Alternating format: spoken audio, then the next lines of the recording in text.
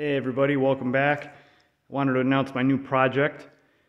I recently acquired a 1966 Buick Wildcat. And a lot of people aren't familiar with those, but it's similar to an Impala SS. It's a big B-body framed car. Big giant land yacht of a vehicle. This one's in pretty sweet condition.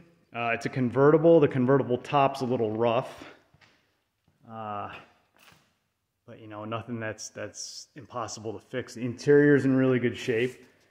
It needs to be cleaned up. There's a little bit of like mildew in there. It sat for a long time. The guy told me it sat for like 15 years in kind of a humid environment. It had kind of a quickie paint job at one point. You can see paint's peeling up. It's bubbling here and there. Not great, but it's fine for now. And this car has a power top, so it's automatic, like a up-down switch. And I got the engine out so far. It has a 401 cubic inch Buick Nailhead V8. Interesting thing about those engines, they're back in those days in the 60s, they made all the different General Motors divisions made their own engines. Even though they may have been similar in displacement, they were very different.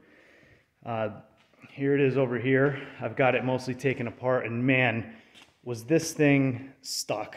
I think it just got water in it. The head gasket's leaked. That's kind of a common thing that happens when these things get old. That's not supposed to have a hole. That's a coolant passage. This cylinder was really stuck. You look in the lifter galleys, these are still stuck in there. Some of them were loose, but camshaft is kind of stuck. I mean, it's like somebody poured epoxy down this thing and just let it set. Nothing came out easily. Fortunately though, I don't think it's cracked. I've taken a look around. There appear to be no cracks. The cylinder walls are really rough, but I don't think it's ever been rebuilt. And these things make gobs of torque. This thing makes like 445 pounds of torque. It's crazy. So I'm real excited to get this thing rebuilt. These are real cool engines. There's the crankshaft. Journals aren't bad. A little rusty, a little scraped. I think it had some oil starvation. Look at the pan. I mean, I cleaned this out a little bit, but this was like filled with pudding. It looked like this gross gray pudding. It was a mess.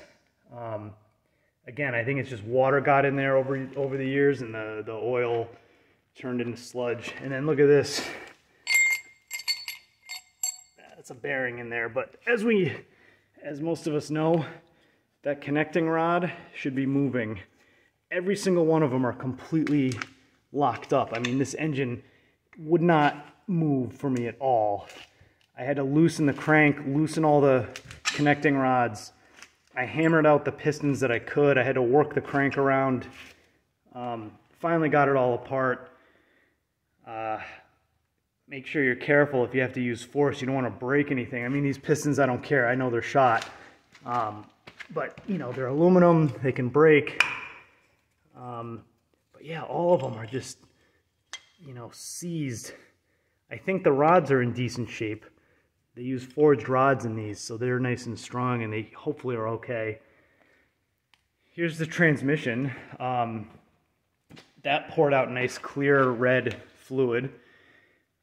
These are like a TH400, but some of the bigger luxury cars like Cadillacs and Buicks, they called it an ST400, which is super turbine. Basically the same transmission as the TH400, except these have what's called the switch pitch torque converter.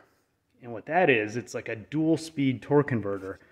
So the idea is when you stop at a light or stop the car, the torque converter kicks down into like high stall. So it goes up to like an 1800 RPM stall or a 2000 RPM stall.